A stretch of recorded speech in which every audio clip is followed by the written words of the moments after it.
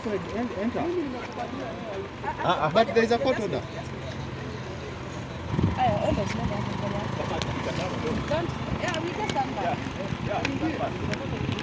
Staff were evicted, and the county purported to have taken control of the hospital.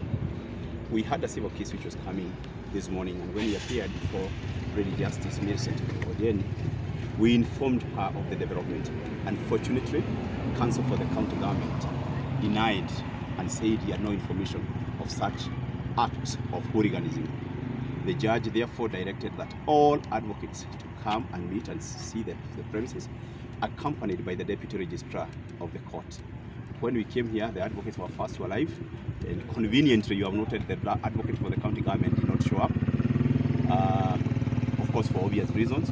When he got here, we were denied access.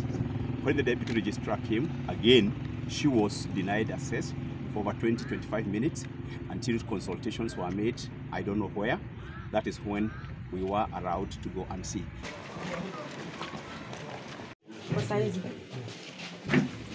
We are collecting evidence on a possible violation on human rights.